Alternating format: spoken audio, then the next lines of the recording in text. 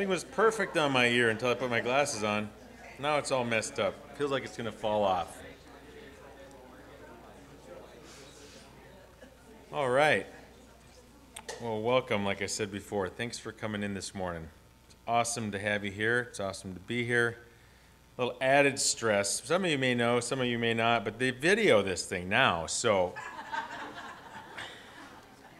that's for such a little church. We have actually quite a nice little website. If you guys ever want to go see or look up an old sermon that somebody's done, whether it's Rick, Dan, myself, John, it's available out there in audio on our website, so you can go and do that, which is kind of cool. Now they're taping it as well, the video side of it, so you can watch me stumble up here over and over again.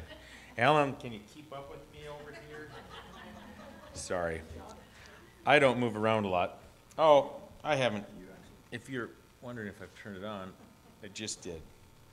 Can you hear me now? Sorry about that. Whew, a lot of stuff to think about. So this morning, we're going to go and finish up Jesus' high priestly prayer in John chapter 17. We're going to read that in just a little bit, but to give you a little bit of a backdrop, this is at the tail end of the Upper Room Discourse. So Jesus has spent his last evening of teaching his disciples. He's intimately teaching them because in just a few short hours he's going to be arrested and taken away and crucified for our sins. And so he's implanting in them and encouraging them and reminding them that when he's gone, a helper's going to come, right? And he's doing all this stuff together here so that they'll be effective in his mission when he's out of their lives and the Holy Spirit is in his place. So that's what's going on here. We've already talked through the first portion of chapter 17 the last time I filled in. If you want to go and see that, you can dig it up on the website. It's in the audio form, not the video form, but that's okay. And so we went through that last time.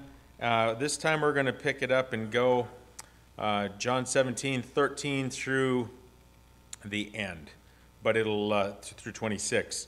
But we'll read the whole thing for effect on this prayer. So, Brett, if you've got that up, we can all stand, please. We're going to read this responsively. So I'll read the odd. You guys read the even. It's a lengthy little portion. Take us a few minutes, but we'll get through this together. I'm certain of that. There it is. Jesus spoke these words, lifted up his eyes to heaven, and said, Father, the hour has come. Glorify your Son, that your Son also may glorify you. For you granted him authority over all people, that he might give eternal life to all those who have given him. And this is eternal life, that they may know you, the only true God, and Jesus Christ, whom you have sent.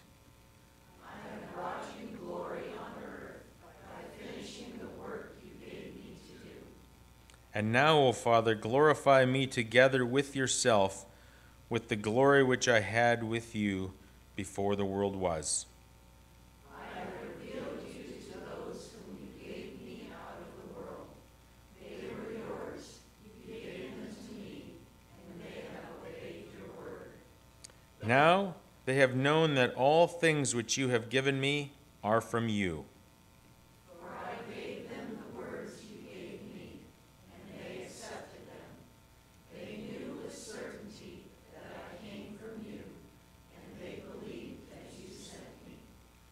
I pray for them. I do not pray for the world, but for those whom you have given me, for they are yours. All I have is yours, and all you have is mine, and glory has come to me through them. Now I am no longer in the world, but these are in the world, and I come to you. Holy Father, keep through your name those whom you have given me, that they may be one as we are. While I was with them, I protected them and kept them safe by that name you gave me.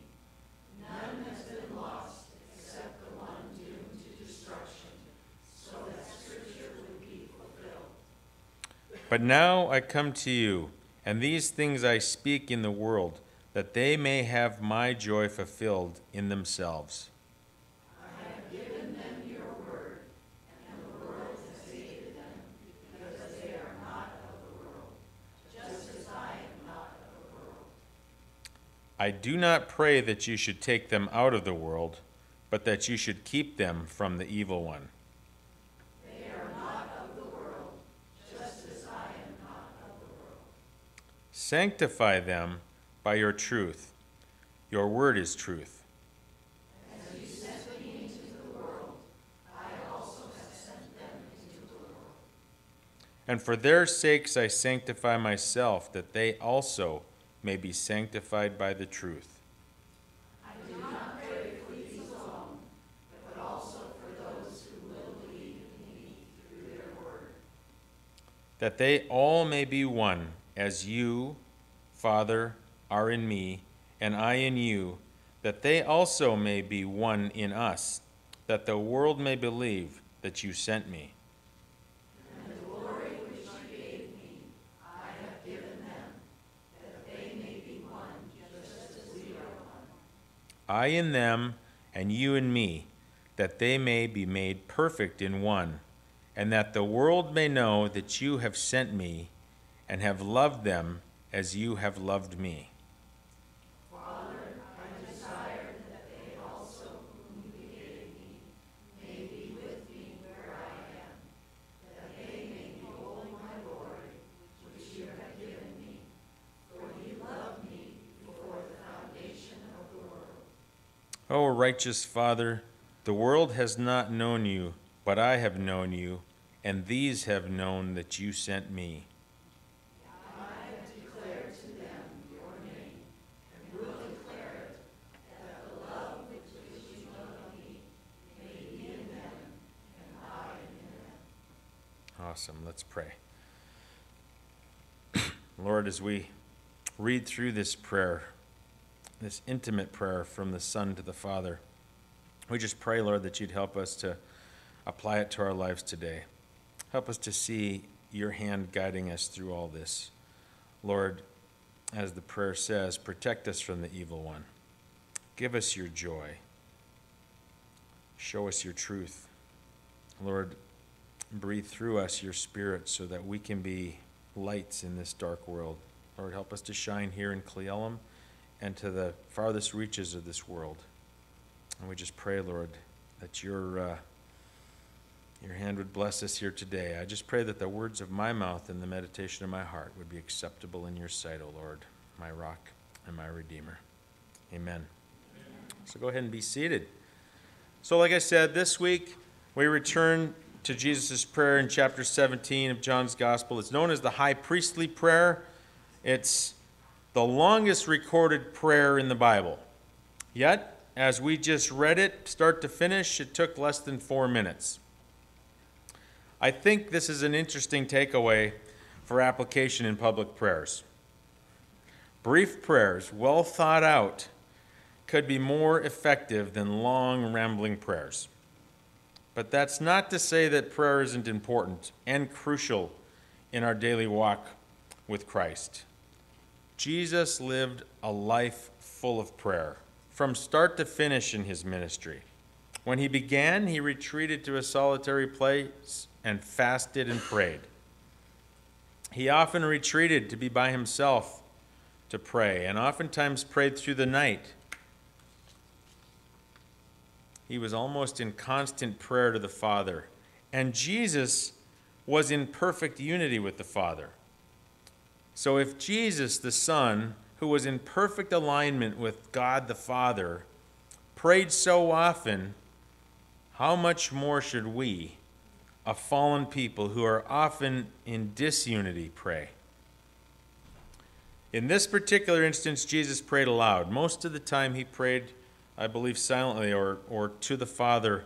We don't have to pray aloud. But he does it here, and he said it was for the benefit of those around him, his disciples, to be able to hear, so that they could remember his prayer when the Holy Spirit came and they were writing about this account in the Gospels. All right, in this second section of the prayer, we've already gone through we've gone through from verse 1 to verse 12 the last time. And this section of the prayer starts in verse 6 and goes to 19. So we started to unfold it last time that I taught. But we saw then that Jesus is praying for the disciples that God had given him. We saw that Jesus' main request of his Father was for those disciples. And really, by extension, also for us. And his prayer for them is that God would keep the disciples faithful to reflect clearly his character so they would be able to know the same unity Jesus and his Father share. Jesus' prayer implies that this kind of unity in the church is possible only when the believers are living godly lives in alignment with God's will. This week, we'll move on to 3 more requests from Jesus, or petitions, if you will, for the disciples. And then in the conclusion of this model prayer, Jesus extends his request beyond the disciples to all future believers, including us. As we get into verse 13, there are 2 outwardly stated requests and 1 implied desire for them. And we're going to talk about that for just a little while here. This implied desire for his disciples is in verse 13. Jesus prays to his Father, "But now I am going to you, and these things I speak in the world, that they may have my joy fulfilled in themselves." It's clear that Jesus' desire is that his disciples might express his joy. We've seen this before in this discourse in chapter 15, when Jesus is teaching on the believer's union, with Christ using the metaphor of the vine and the branches. You may recall from the vine and the branches teaching that Jesus wants his disciples to bear much fruit. In other words, create many converts. And this fruit can only be produced as they abide in him, the vine who nourishes the branches. At the conclusion of that teaching, Jesus said in chapter 15, verse 11, "These things I have spoken to you, that my joy may be in you, and that your joy may be full." Abiding in Jesus, which implies doing what he says, brings great joy. And it's the very joy of Jesus. In chapter 17, Jesus prays to his Father what in chapter 15 he told his disciples. Jesus wants his disciples to observe his teaching for joy. And not just any joy, his joy. We must frequently remind ourselves this truth because it dispels a common and very destructive lie of the devil. And that is, obeying Christ is very hard and sacrificial, and therefore, if you obey him, it will make you miserable. And that's a lie. Right? The devil wants us to think that, but that is an absolute lie. Obeying Christ will not bring misery or despair or the oppression that comes from doing things that are purely out of duty. No. Obeying Christ brings joy. And Jesus wants his disciples to have joy, and the way they get that is to do what he says, to abide in him. If we in the church would only believe this, we would spare ourselves so much pain. We tend to resist God's will at times because it cuts against the grain of our lazy, self-indulgent flesh. Why should I fight to resist that temptation when caving into it will bring pleasure? We ask ourselves that. Or we ask ourselves, why should I forgive that man who has hurt me so desperately? I want to hate him. I don't want to share my faith. People will think I'm some kind of religious nut. Men can think, I don't want to sacrificially love my wife. Marriage shouldn't be that much work. Women can think, I don't want to submit to my husband. I know better than he does what is good for me and this family. And God says, resist temptation for joy. Love your enemy for joy. Share your faith for joy. Sacrificially love your wife for joy.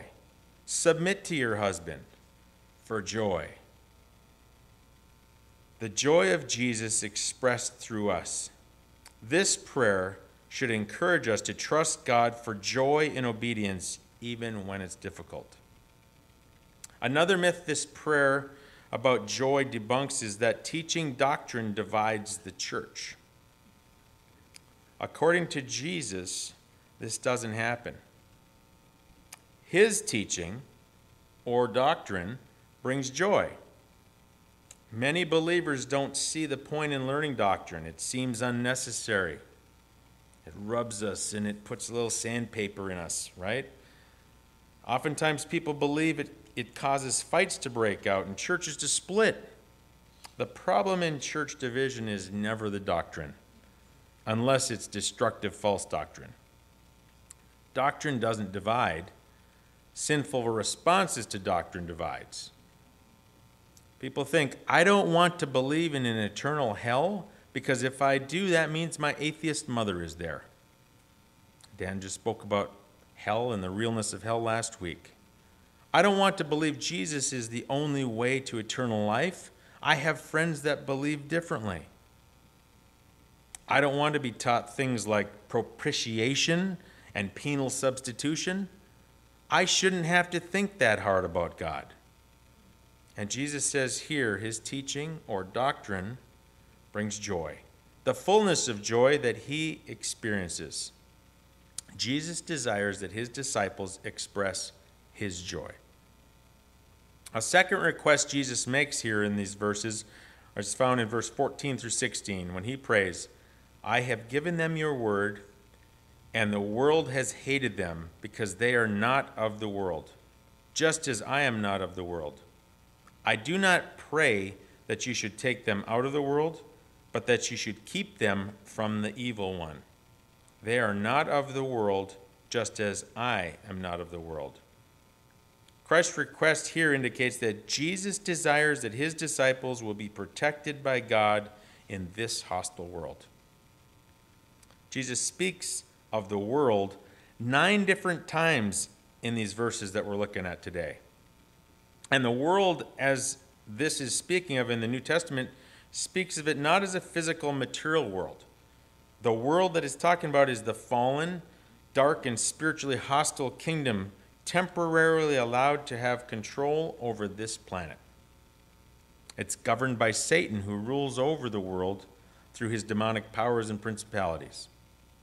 The world hates God and anything that bears or reflects his light. And Jesus says in John 3:19, and this is the judgment. The light has come into the world, and people loved the darkness rather than the light because their works were evil. God invaded this world with the radiant light of his Son, and this darkness in this world hates it. He says in verse 14 of his disciples, I have given them your word, and the world has hated them. One reason that the world hated the original disciples, and it still hates the church today, is because Jesus has given his word to the church, and the opening of his word brings light into that darkness. The probing light of the gospel exposes sinners for what they are: lost, deceived, and loving the darkness. The gospel pronounces that they're condemned apart from the saving faith in Christ. They fight against those truths, and their response is hatred for those that bear the light of the gospel. Jesus says in verse 14 of the disciples, they are not of the world, just as I am not of the world. And then he repeats it verbatim in verse 16. Do you think that might be important? Jesus reflects back on what he has said earlier in verse 6, that the disciples were given to him out of this world by his Father. They were transferred out of the kingdom of darkness and into the kingdom of light with Jesus, who is the light. The disciples are now aligned with Jesus in that kingdom. They were, as all believers are called to be, aliens. strangers, sojourners, pilgrims, who no longer belong to the kingdom of this world, but remain in the world for the purpose of bringing the light of the gospel to the world. Like the song lyrics go, and there's a couple of them. This world is not my home, right? Caedmon's Call sings about that. That's a newer version. Jim Reeves sang about it in the past. This world is not my own, I'm just a passing through. The followers of Christ are in the world, but they are not of the world. We're called to be the light in this dark world, to actively war against the forces of darkness, not to compromise with the world by becoming like it or disengaging from it in isolation. It's no accident that John's gospel calls Jesus the light of the world. And Jesus, in Matthew 5, refers to his disciples as the light of the world. Because the darkness hates the word-bearing light of this world, and Satan is the ruler of this world, and he is much stronger than us when we're on our own, Jesus in verse 15 calls on the Father, I do not ask that you take them out of the world, but that you keep them from the evil one. Jesus does not want to remove us from the world. We have a job to do. Neither does he seek to shield us from all the oppression. Our willingness to suffer for him reveals how valuable and treasured he is to us. But he does pray for protection from the evil one. And this is consistent with how he taught the disciples to pray in Matthew 6:13. Where it says, and lead us not into temptation, but deliver us from evil. The word there, evil, is translated the evil one. Though Satan is defeated and has been stripped of his most potent weapon against us, our unforgiven sins, and though we've been given spiritual armor with which to do battle with his forces, we must still be wary of him. Peter tells us in 1 Peter 5:8, be sober-minded, be watchful. Your adversary, the devil, prowls around like a roaring lion, seeking someone to devour. The adversary, the devil, is formidable. He is not to be taken lightly. We are to be sober-minded, serious. It's a real war. And he can, through his deception, take unwary believers captive and greatly darken their testimonies. The good news is we can be confident of God's protection because Jesus prays for that, not only for the disciples, but for us as well. Jesus desires that we be joyful and protected in a hostile world. He makes a final petition to the Father in verse 17, where he says, sanctify them in truth. Your word is truth. What does Jesus mean when he says, sanctify them in truth? Your word is truth. To sanctify means to make us holy, to be set apart, primarily in a moral or ethical sense, so that our lives increasingly resemble that of Jesus. A third point here in this prayer is Jesus desires that his disciples live holy lives. When Jesus asked the Father to sanctify the disciples, he is asking the Father to make them holy. The process of God making a believer holy is called sanctification. It's a big word. And I just want to take a moment here to distinguish between sanctification and justification. When a believer through faith accepts Christ, God, in a once-for-all time experience, declares us legally righteous. We're justified. We are pardoned of our sin and made acceptable to God because we're united with Christ. And that's justification. There is nothing a believer can do to become more justified or more acceptable to God after they're justified. Nothing. Sanctification is different. As we are sanctified or made holy, we are gradually transformed as we become increasingly righteous in the ways we live, becoming more and more like Jesus.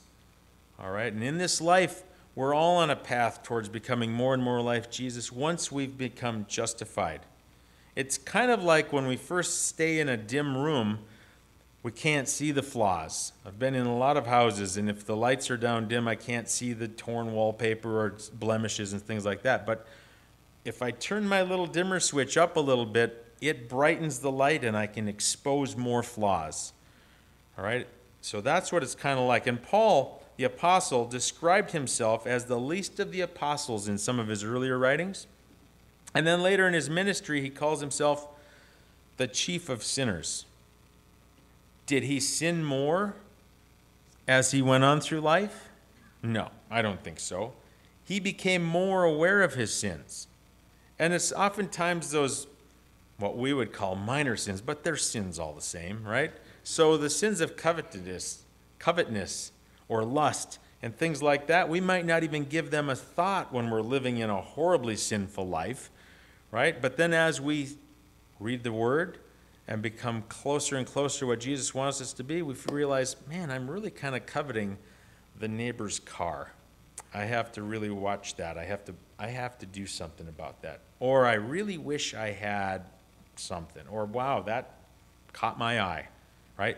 Those are what we're talking about. And oftentimes through the life of a believer, if they're becoming sanctified, they start to focus on and make remedies to avoid falling into those sins. That's what sanctification is all about. Sometimes it's through interactions with one another. We become sandpaper, not to chafe and to drive them off, but potentially when a believer talks to one another about truth, we can expose sins in our lives, and we can start to polish on others, ourselves, to uncover those sins so that we can put those sins away. All right, so that's all part of a community as well, in rubbing together, interacting with one another so that we can sanctify each other. And why does Jesus request that his Father sanctify his disciples in the truth, which he declares with the statement, your word is truth? How does the truth of God's word sanctify us? There's two ways. First, the word of God is a revelation of God in Christ. And that's what the Bible does. It reveals God in Christ. The Bible reveals God to us more clearly than anything else and causes us to see his glory. Paul said in 2 Corinthians 3:18, and we all, with unveiled face, beholding the glory of the Lord, are being transformed into the same image from one degree of glory to another. For this comes from the Lord, who is the Spirit. The first way the Word of God sanctifies us is that it displays Christ's glory to us, and as we behold him, we are transformed more into his likeness, becoming more like Jesus. We become increasingly holy, increasingly different from the world because Christ is different from the world. A second way the word sanctifies us is a bit more involved. When Jesus said, your word is truth, he is mainly talking about the gospel. The gospel sanctifies us or makes us like Jesus. And this is what Paul says in Romans 1:16 and 17. For I am not ashamed of the gospel, for it is the power of God for salvation to everyone who believes, to the Jew first and also to the Greek. For in it the righteousness of God is revealed from faith for faith. As it is written, the righteous shall live by faith. The gospel is the power of God to save us, and part of that saving work is sanctifying the believer to live differently than the world, to live a holy life. As we've seen, those who follow Christ are not of this world, but are aliens who have been embedded within a different culture with opposing values and different priorities.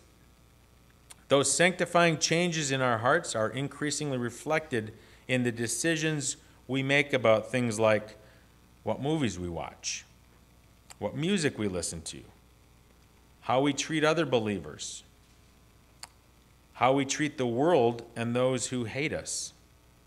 The power of the gospel working in us causes us to increasingly obey God, and Paul says this obedience happens through faith in the gospel. The righteous shall live by faith. In Romans chapter 1 and in chapter 16, Paul calls this the obedience of faith. How does faith in the gospel cause us to live more obedient, holy lives? It's a good question. The answer lies in what we'll call the two looks of faith. All right, here's what I mean. First, as we are tempted to sin in some way, we draw on the gospel's power to make us holy by looking back 2,000 years at the cross and reaffirming our faith in what God did for us. My flesh tempts me to sin in some way, but I fight that by looking back 2,000 years when Jesus died for me. He loves me that much. He suffered an excruciating death for me, taking the punishment that I deserved for my sin. Because he did that in the past, he is no longer my judge, but a friend whose father adopted me as his son.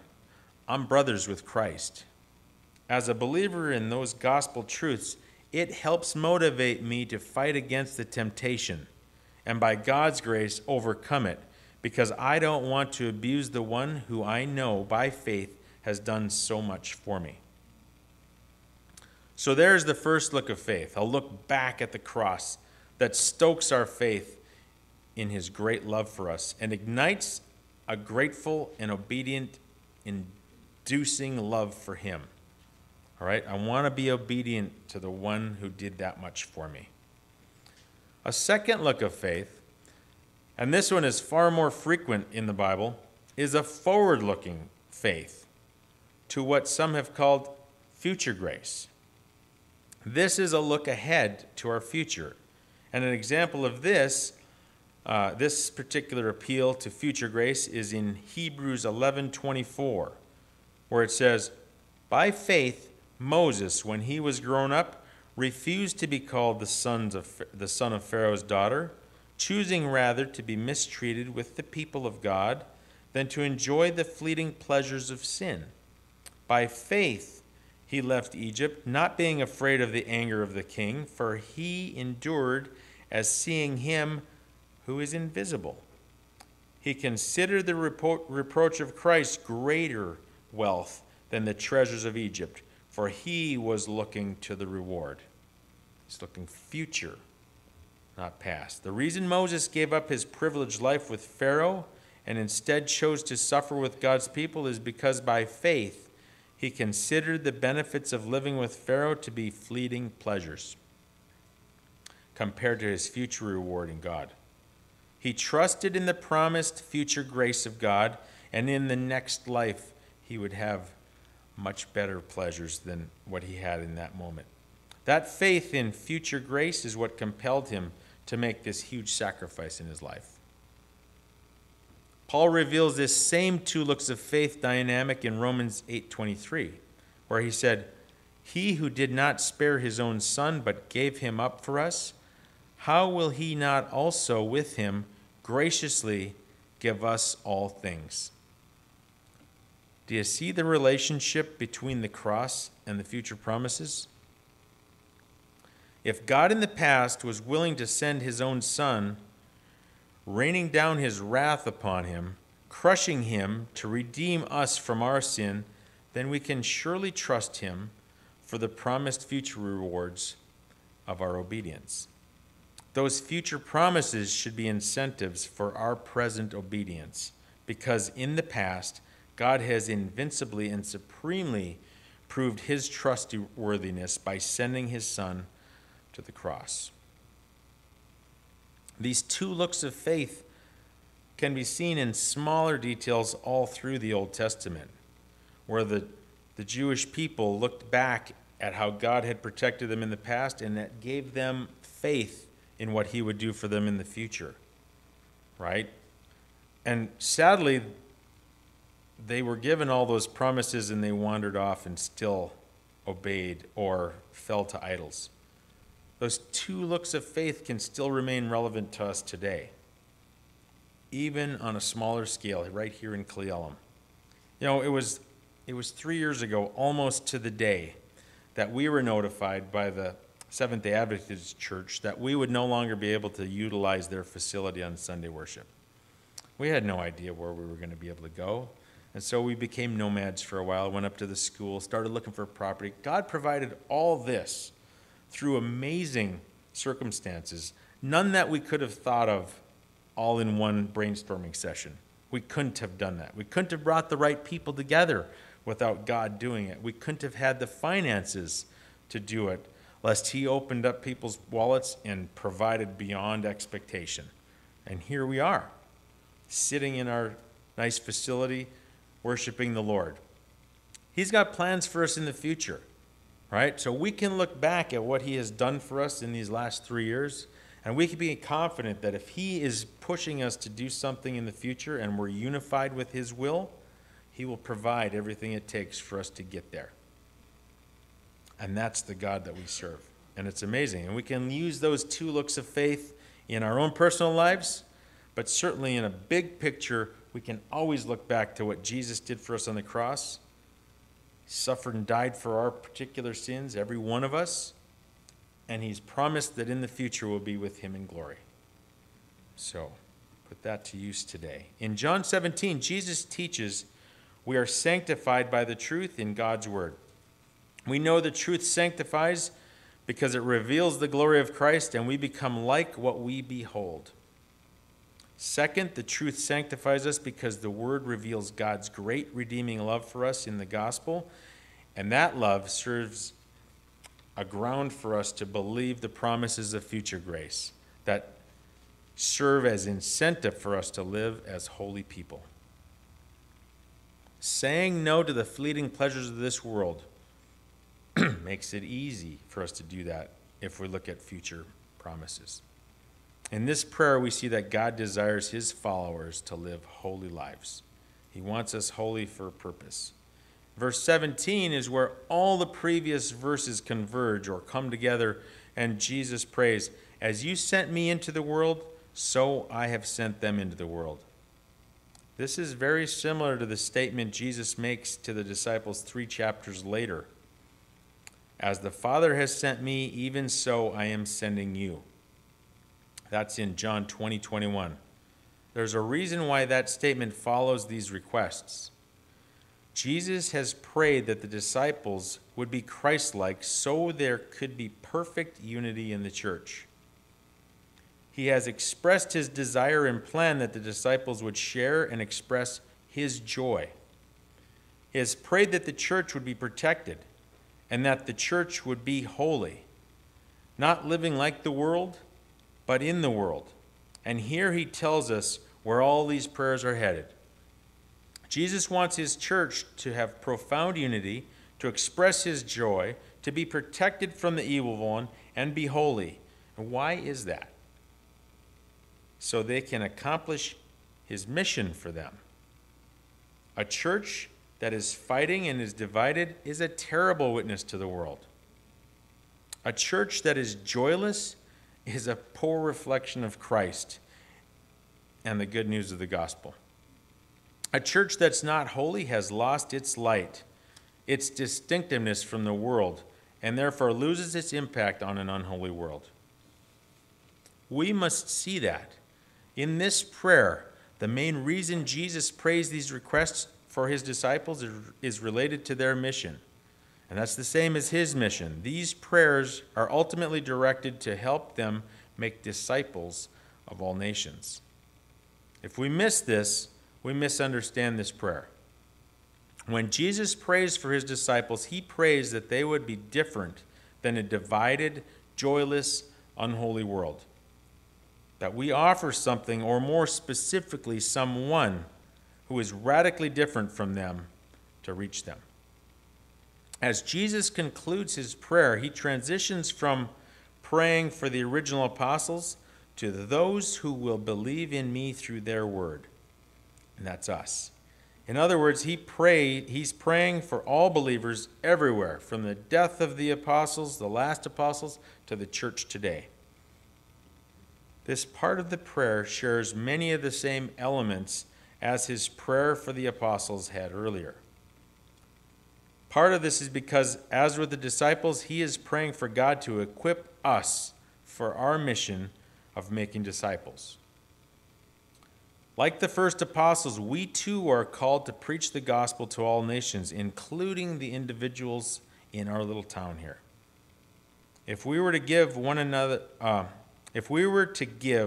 overarching summary of this section of prayer, it would be something like, for God's church to be faithful, several key elements of his grace are required. Jesus is praying that the Father would grant his church the necessary expressions of his grace in order to be faithful to his mission. So far this morning, we've focused on 3 of these elements of grace. Jesus prays that they might have his joy. Write that down. I think it's in one of those open spots, right?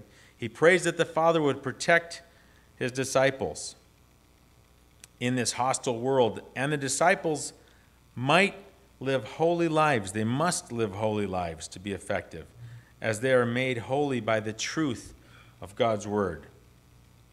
Earlier still, in our last session, Jesus prayed that the disciples might be one, that they would be unified. All of those expressions or elements of God's grace are not for the disciples' personal joy or for personal fulfillment, but so they could accomplish their mission. This is ultimately a very mission-focused prayer. Through this prayer, Jesus tells us both the nature of this unity, and for emphasis, he reiterates the purpose of this unity. The nature of this unity he asks from the Father for us is found first in verse 21. That they may be one, just as you, Father, are in me, and I in you, that they also may be in us.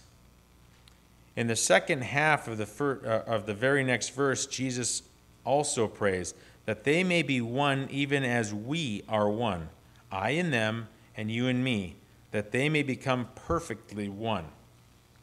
So Jesus prays that this unity within the church would be perfect and complete. No holes, no weak spots, invincible unity. Jesus had earlier prayed for unity in verse 11, but he is much more graphic when he uses this language, that they may be in us just as you, Father, are in me and I in you. This broadens our understanding of this unity, and it really makes it twofold. Here Jesus prays for the unity that is a cosmic unity, right? It's a unity infinitely more than we get along with just moving along with each other or having the same general direction. This unity is different in that nature, and Jesus prays that the church of Christ would be united with each other as the Father and Son are united. Also, that they would be in the Father and the Son. So Jesus is praying that you and I are united with the same unity that he has with the Father. That is incredible unity. That is lockstep unity that keeps us all in fashion with one another. And he's praying that we as a group would all have that same unity with Jesus and God the Father. Now that is a cosmic unity. And if we're in that unity, there is nothing that could stop us because we're in perfect unity to the Christ. Our prayers would be in perfect unity to the Father, just as Jesus' prayers were in perfect unity to the Father. Think about the power of a body.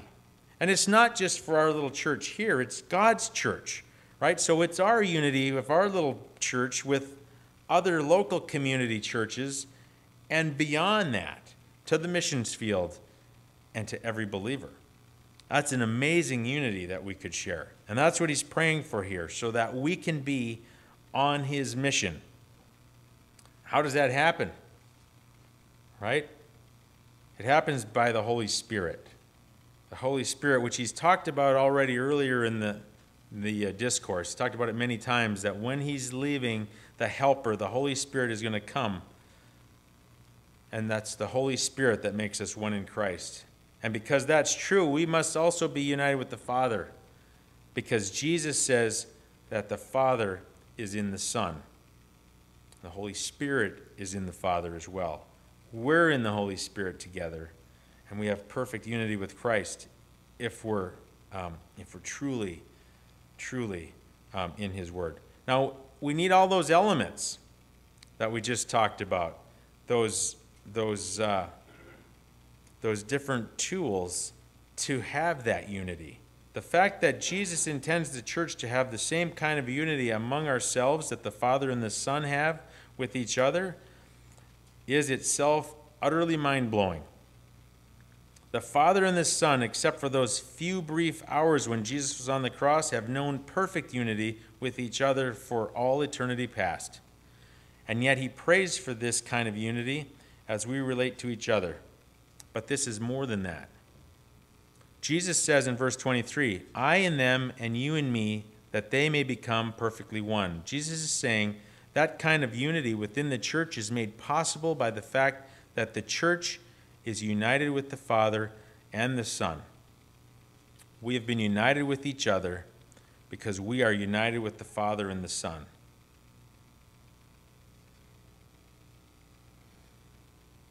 The reason the church can be caught up in this kind of unity with the Father and the Son is first because we are created in God's image. So there's already a profound connection between us and God.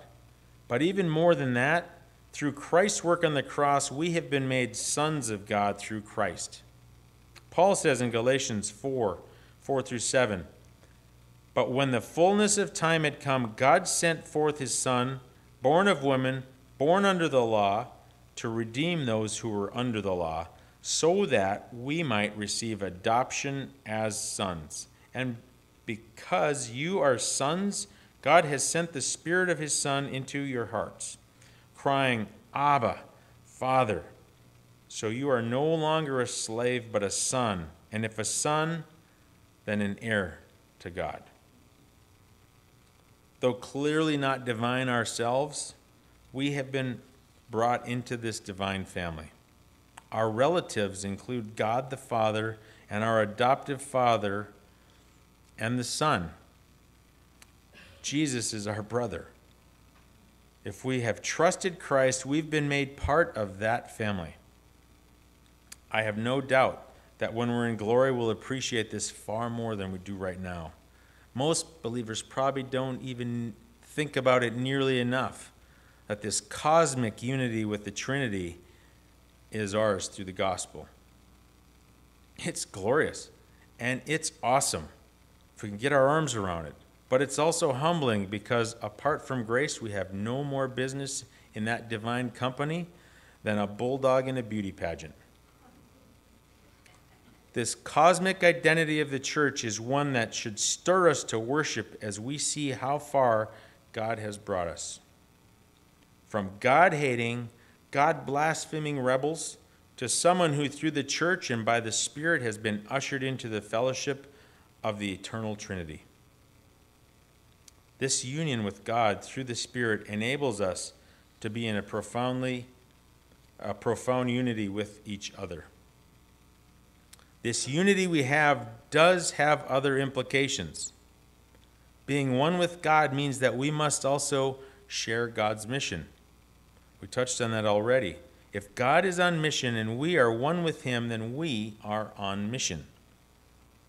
We see the reason Jesus prays for this unity twice. In the second half of verse 21, Jesus prays, so that the world may believe that you have sent me. Likewise, in the second half of verse 23, He prays, so that the world may know that you sent me and loved them even as you loved me. Again, it's for our mission that Jesus asked the Father for this unity in the church, that they may believe you sent me, that the world may know that you sent me and loved them even as you loved me. There are some realities the world must know, that the Father sent the Son to redeem lost people, and that the Father loves His blood-bought adopted children in the church as He does His one and only begotten Son. We share in that same love.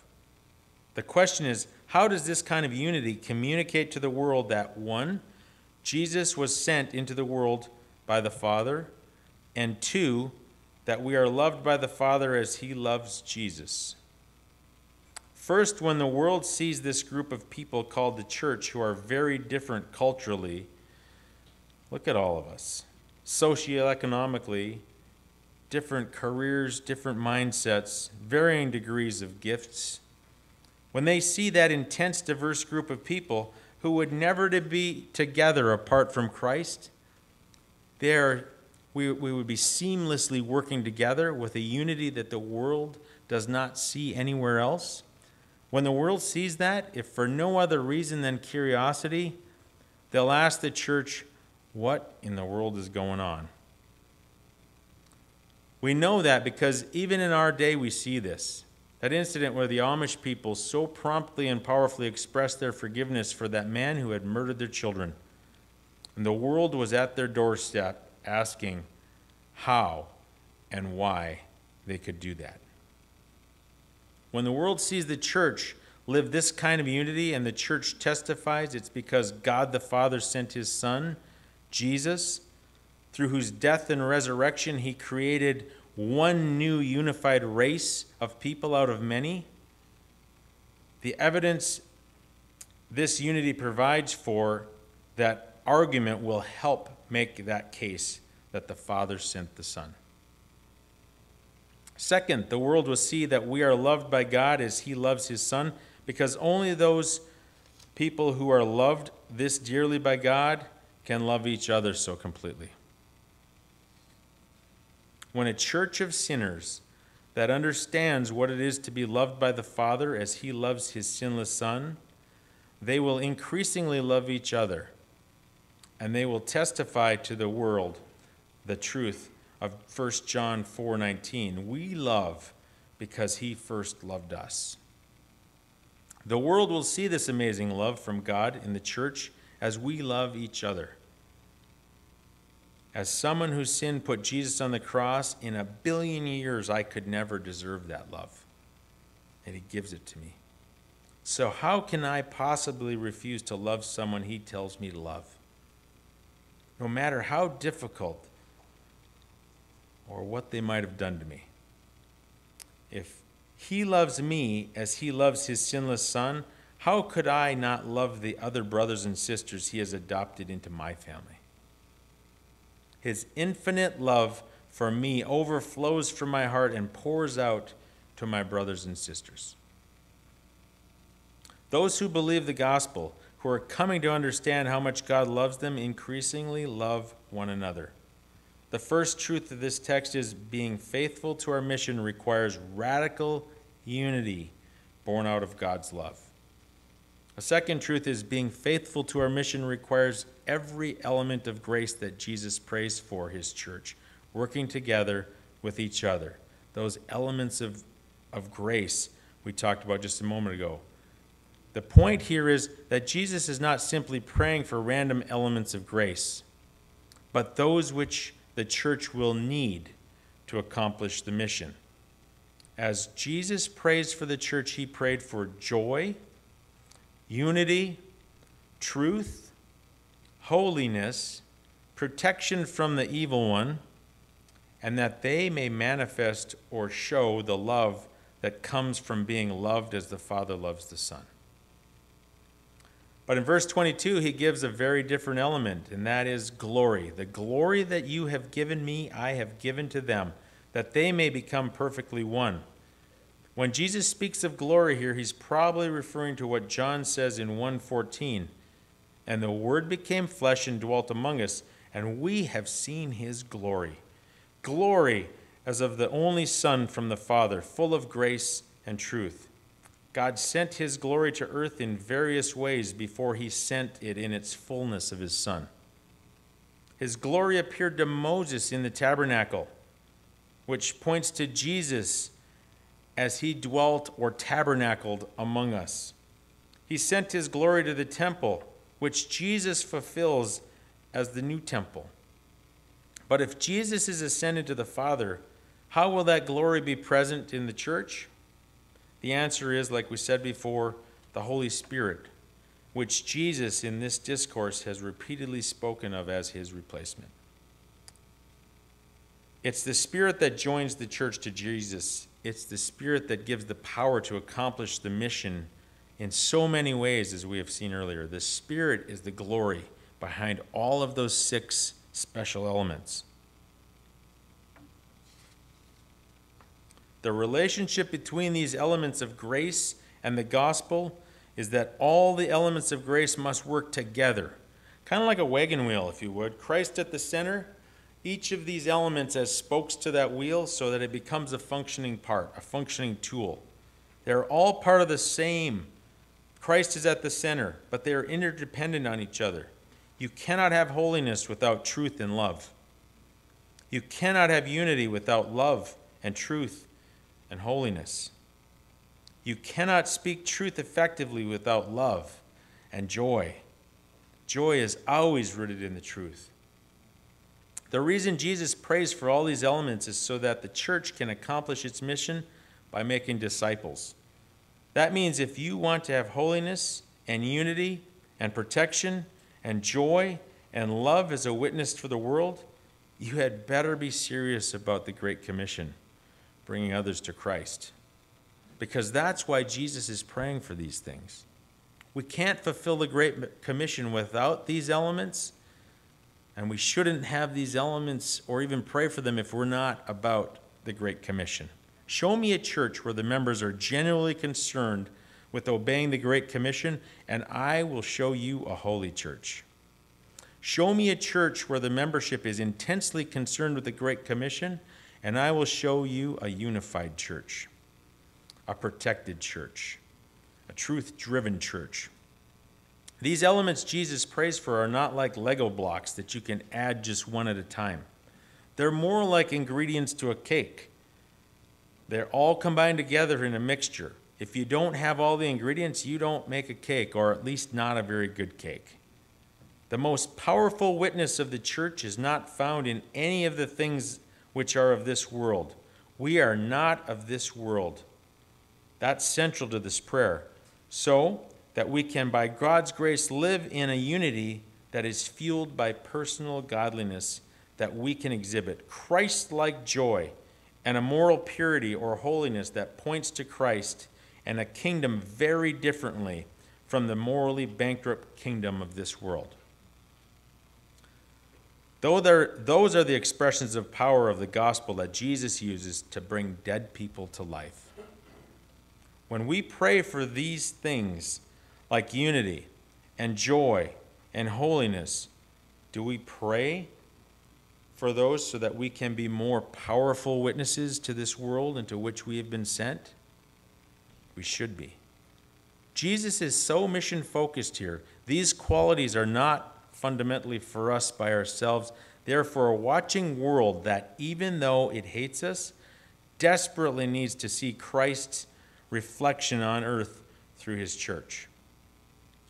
We can see the priority he places on the mission here because a few hours after this prayer, he suffered and died for his church, so we could, by his grace, be united, joyful, holy, a city set on a hill, a light that cannot be hidden, that supernaturally shines in this dark world, this dark community, and throughout the dark world.